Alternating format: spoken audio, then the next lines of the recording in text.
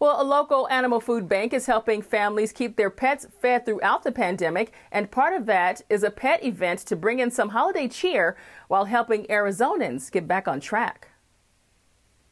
We've been working out of our homes and carports and garages. Monterey Village offered us a space to be able to move into. Donna DeConcini has been working with the Southern Arizona Animal Food Bank for about 5 years, and she says this year the food bank is facing some of its biggest challenges. The normal range of 30 to 40 calls per month have jumped to over 150 from families who need help feeding their pets. The need has tripled for us with people that are looking for animal food because of the pandemic and because of being out of work. The nonprofit just moved into a new location next door to Beyond Bread on East Speedway. Now they're renting a 6,000 square foot building at a discount. It's set to be used as a distribution center, store, and a workspace for around 30 local artists. This space then allows us to be able to get pallets from food companies, dog food, animal companies, and that we can get semis, and now we have a place to store it. While some holiday events were shut down because of the pandemic, the Animal Food Bank is moving forward with their annual Santa Paws event. You can get a picture of your pet with Santa for $5, or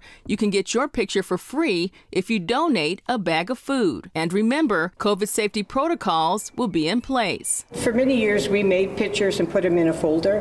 This year, we're going to keeping our distance. They're going to take their pictures from their phones, from their own personal cell phones, and then they can pay the elf. The ultimate goal is to raise money and help 200 families this holiday season. Anybody that comes to the store can bring slightly used leashes, collars, bedding, toys, opened or unopened food, wet or dry food. The food bank is open Sunday to Thursday from 10 a.m. to 6 p.m. and on Fridays and Saturdays from 10 a.m. to 7 p.m. DeConcini says they're only one of 4 nonprofit animal food distribution centers in the country. As far as pickup, you have to register online for you to be able to come to pick up a donation. We have details on the 2020 Santa Paws event on our website, KGUN9.com.